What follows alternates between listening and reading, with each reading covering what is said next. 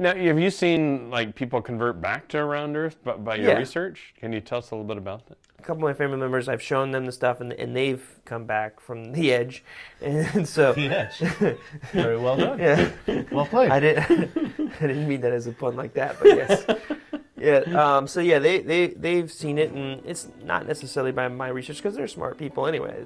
They started really examining it and seeing that there's significant holes. But I think what we did together helped. You know what I mean? They saw it and they go, yeah, what you're saying makes sense, and that helped a lot. So. My concern is that flat earthers, unfortunately, have been getting a steady diet from one side. They're not getting a balanced viewpoint where they can actually evaluate both sides of the question.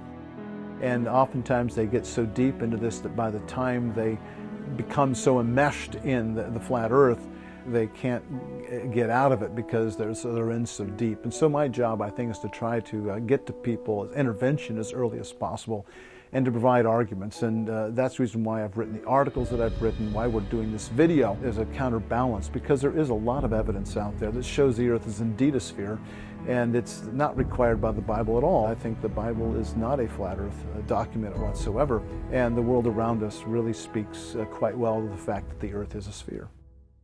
If it was actually flat, I can get people going, running around telling people, but I think if you're really, really unbiased and you look at it and you go, okay, is this really flat or is this just a parlor trick? And you can discern between the two.